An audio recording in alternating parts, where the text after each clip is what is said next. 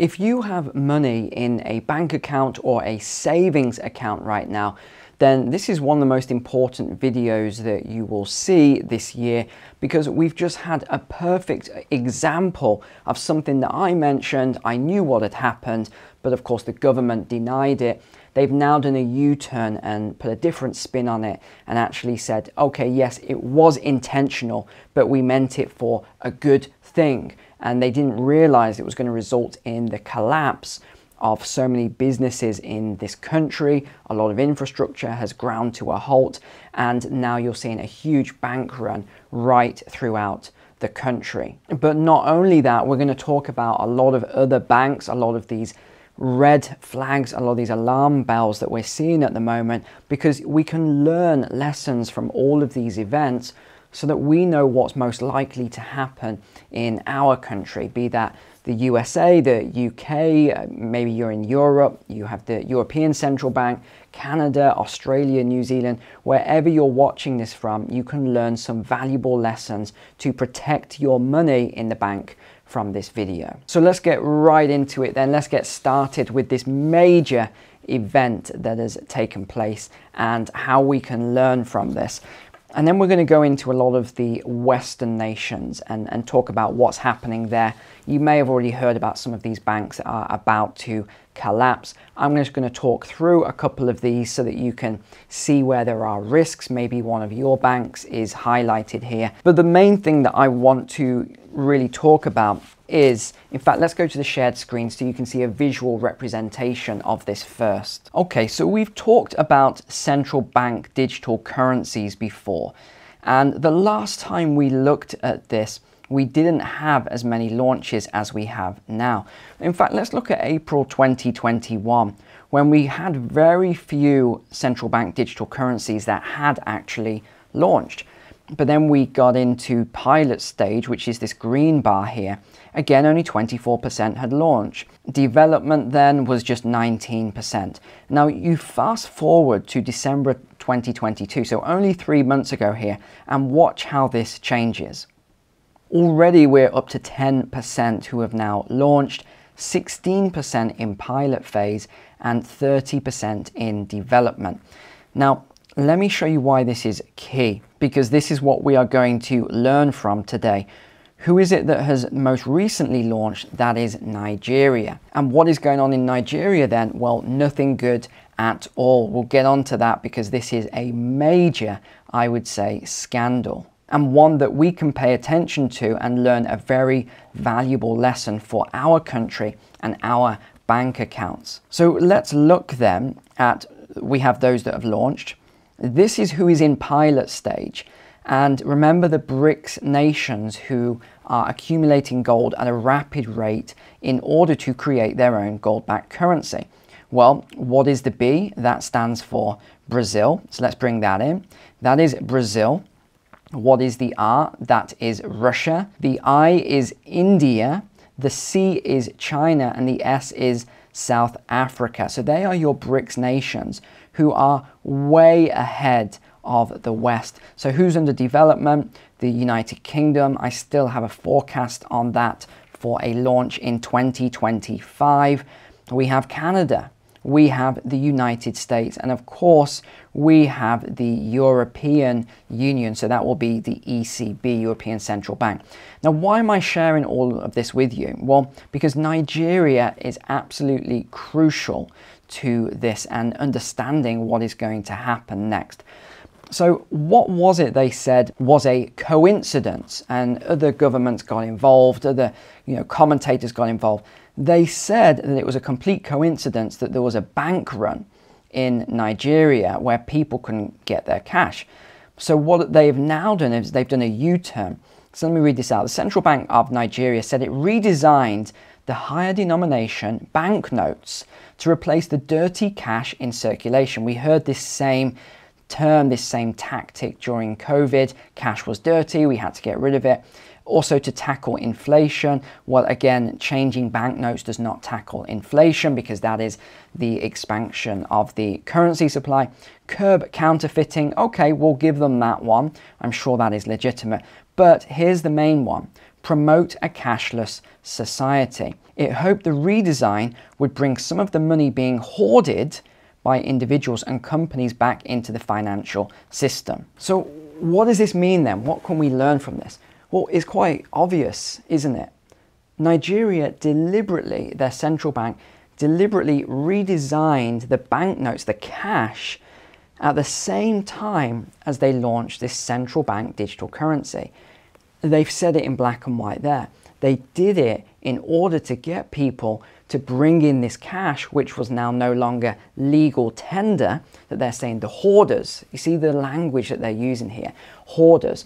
So they wanted the people to bring the cash in while it was still legal tender and then swap it for the new currency. But what did they do? They deliberately created a shortage of the new currency. So when you brought in the old currency, which remember, it's just paper. You know, it's not worth anything. There is no intrinsic value to the paper.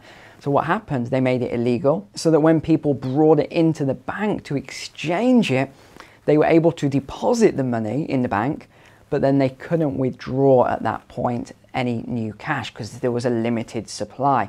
Simple economics 101. You limit the supply and typically this will increase value, but that's not what happened here. Businesses have just completely ground to a halt. A lot of them are closed. Some people are talking about how their clients have just cut in half. Grocery stores are only accepting cash in a lot of places. So it's caused a massive issue. The government is being very slow to tackle it and deal with it. Why?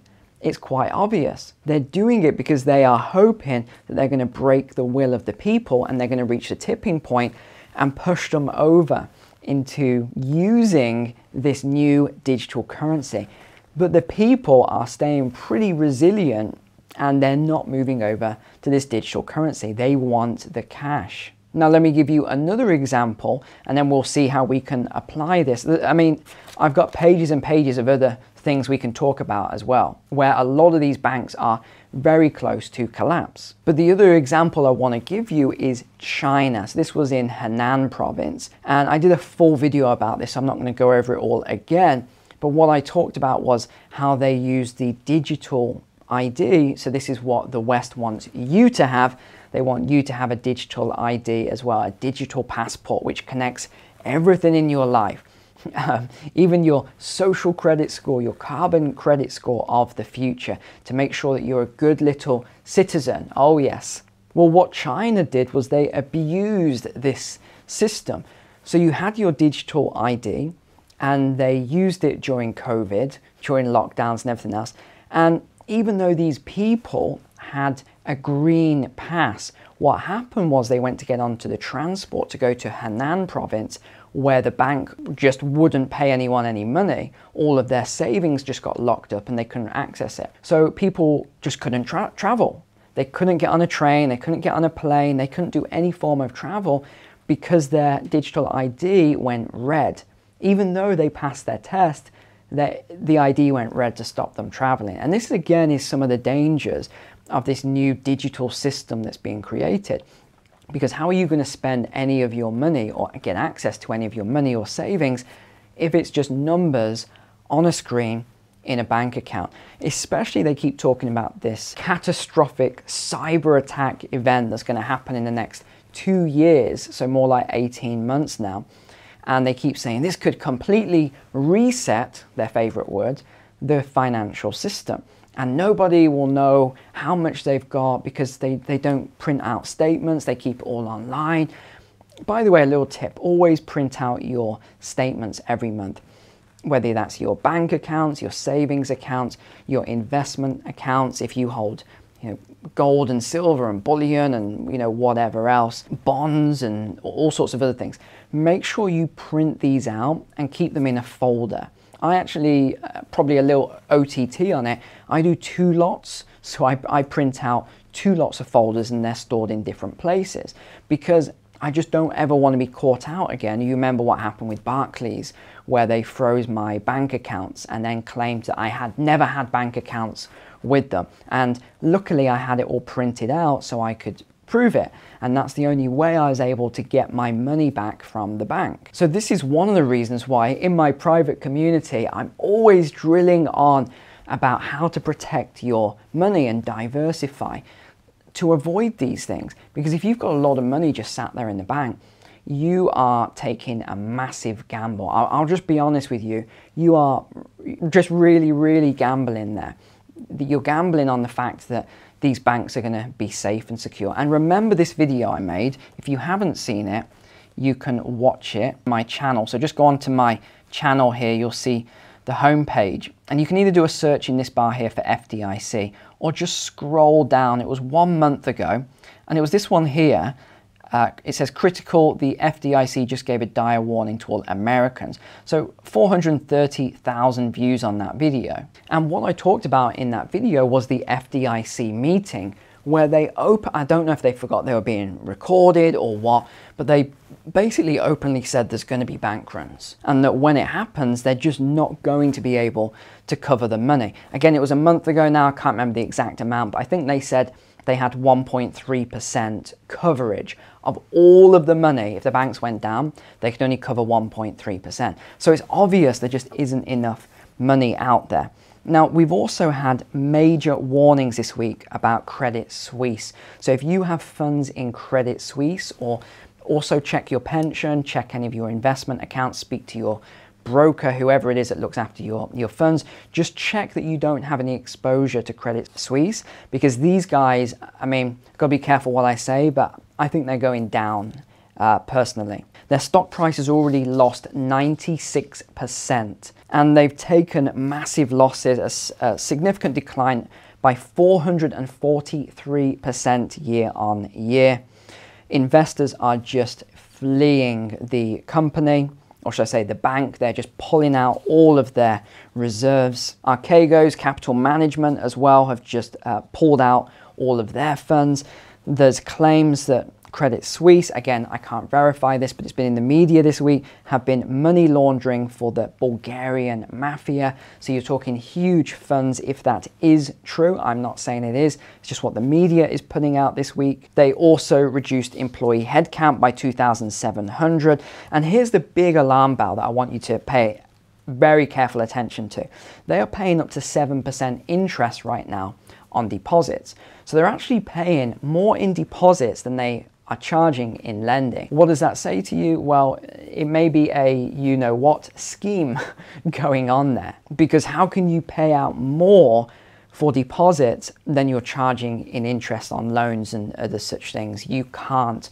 It's eventually going to collapse. You're relying on the new people, you see where this is going, coming in to fund the people that want to go out. So this is why I've mentioned in the last couple of weeks, don't get yourself locked in to these long-term, whatever your bank's saying, because they're all fighting for your money right now. You know what? The last 10 years, they haven't cared at all about giving you a fair rate on your savings. Have they been giving you 5, 8, 10% on your savings? No, they've been giving you 1%, 2%, something like that. They act like they care and they value you as a customer, but they don't really. And this is because they've been awash with cash. But now, because there's so many other places for investors to put their money, people are starting to leave. And if you've taken my finance course, or if you haven't, the link is below in the description. It will teach you about all the different areas that you can actually put your money, or my Patreon links below as well in the description, so you can actually see where I've put my money. Yes, I actually do show you where all of my money is allocated. So if you've got a bank saying, hey, John, Sarah, whatever, tie up your money with us for 6 to 12 months and we'll give you 4%, although, trying to offer you a good rate, just be very, very careful there, because if your money is tied up and the bank starts to go down, there's just no way you're going to be able to get it out. And a lot of people won't be able to get their money out anyway, because this is why the banks are actually doing a lot of bank branch closures, so that they can limit it for the next time that there are bank runs. Just like what's happening in Nigeria and some other countries, we've seen bank runs. This will eventually happen in the West when the system begins to come down. And actually, I talked about on Friday how Metro Bank in the UK has just put out some media saying, oh, we're allocating all this new money so that you have confidence in us. A lot of banks are doing this at the moment. I just highlighted one of them, but they're putting aside money to show how strong they are and to give you confidence as depositors in the bank. Usually when that happens, you want to think the opposite. Why would they pay for media and PR and everything else to give confidence when no one was worried about it in the first place?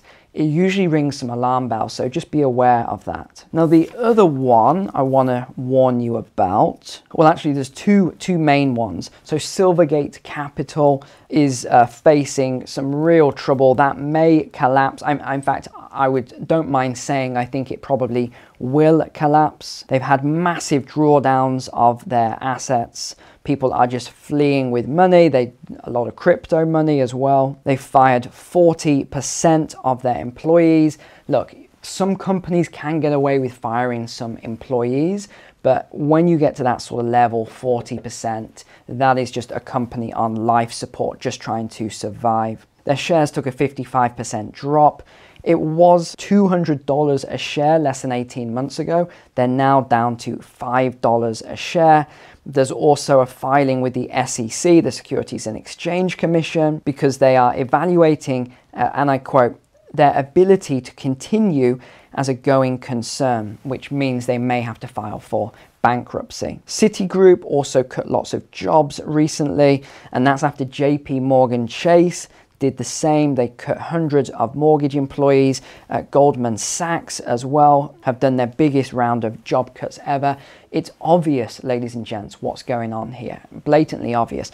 And with the mortgage companies, this is simply because I think it's the lowest amount of applications in 28 years right now across mortgages. What does that mean? It means you're going to see a continued decline in the housing market. And then there's just one more bank I want to bring your attention to them, and that is Wells Fargo. So they've just received from the CFPB a $3.7 billion penalty, with $2 billion due to customers as compensation. Now, I won't get into all of that, but Wells Fargo have not been playing by the rule book, shall we say. Hence, they've got a fine. Of course, they always put out and spin media saying that they did nothing wrong and all this other stuff, but how can you get a fine of $3.7 billion with $2 billion of that being due to the customers who they, well, let's just say didn't look after very well? It's a lot worse than that, but you can read up on it. I just have to be careful what I say, because these banks and everything else, they despise me as it is for always unveiling all of these scams and everything else that they are doing. So I just have to be careful with what I say. But there are, at the moment, huge amounts of problems in the banking system. And just because I talked about FDIC, it doesn't mean that the UK and other places, your insurance programs are safe, because they're not. This is a huge problem, and I really think that you've got to learn from the lessons of Nigeria and what the government did there deliberately. I mean, it was so obvious, but people just thought, oh, I was just, grasping at straws and making a conspiracy out of something that didn't exist. No, it was obvious. Why would you launch the digital currency, then say that the cash that everyone's got is now, not legal tender? I wouldn't say the word illegal, but that might be too strong, but it's no longer legal tender. Why would you do that at the same time and then not prepare properly and not have enough banknotes in order to give out for people? It's obvious what they were doing. So if they've done it there in Nigeria, do you think they might do something similar in your country when they launch? I think it's highly likely. So I hope that was helpful for you today. Please, my friends, just protect your money as best you can. And if you don't know what to do, remember, I've got links in the description. I've got my private community. I've got my finance course. Both of these things should help you dramatically. Thank you for watching. Take care. God bless you and your family. And I will see you tomorrow.